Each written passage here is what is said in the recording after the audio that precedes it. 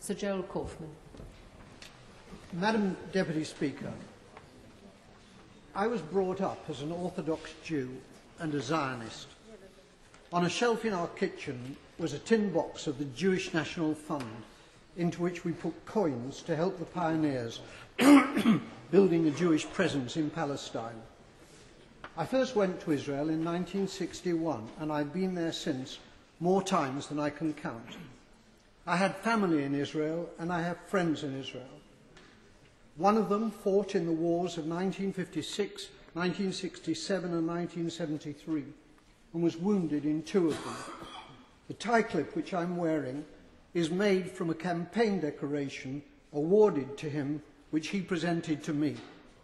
I've known most of the prime ministers of Israel, starting with the founding prime minister, David Ben-Gurion. Golda Meir was my friend. So was Yigal Allon, the deputy prime minister, who as a general won the Negev for Israel in the 1948 War of Independence. My parents came to Britain as refugees from Poland.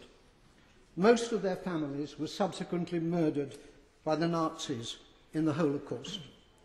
My grandmother was ill in bed when the Nazis came to her hometown of Stachov. A German soldier shot her dead in her bed. Madam Deputy Speaker, my grandmother did not die to provide cover for Israeli soldiers murdering Palestinian grandmothers in Gaza. The present Israeli government ruthlessly and cynically exploit the continuing guilt among Gentiles over the slaughter of Jews in the Holocaust as justification for their murder of Palestinians.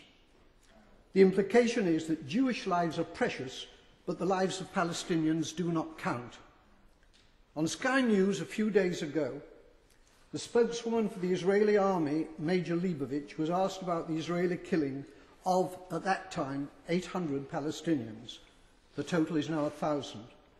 She replied instantly, 500 of them were militants. That was the reply of a Nazi. I suppose that Jews fighting for their lives in the Warsaw Ghetto could have been dismissed as militants. The Israeli Foreign Minister, Tzipi Livnis, asserts that her government will have no dealings with Hamas because they're terrorists.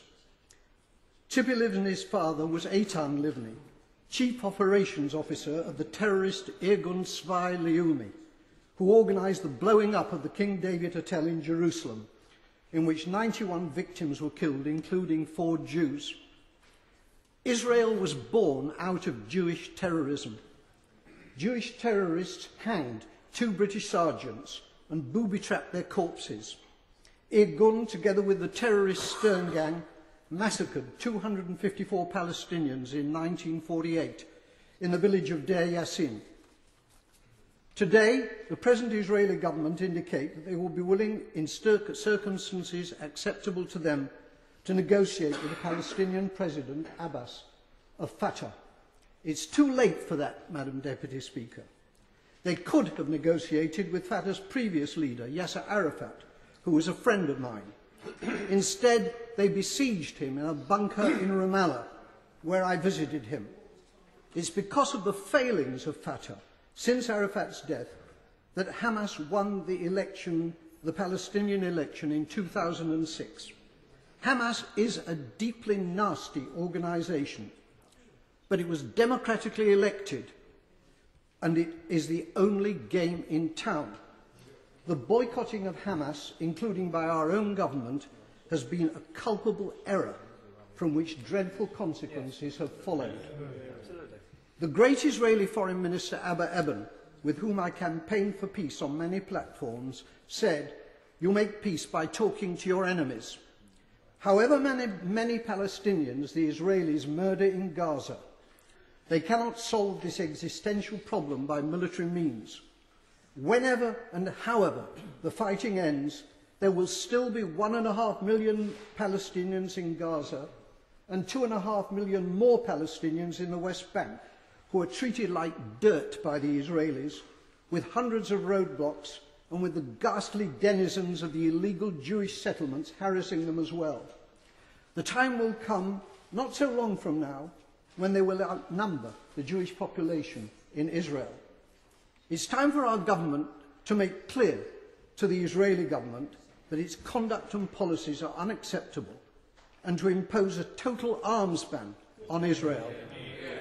It is time for peace, but real peace, not the solution by conquest, which is the Israelis' real goal, but which is impossible for them to achieve. They're not simply war criminals, they're fools.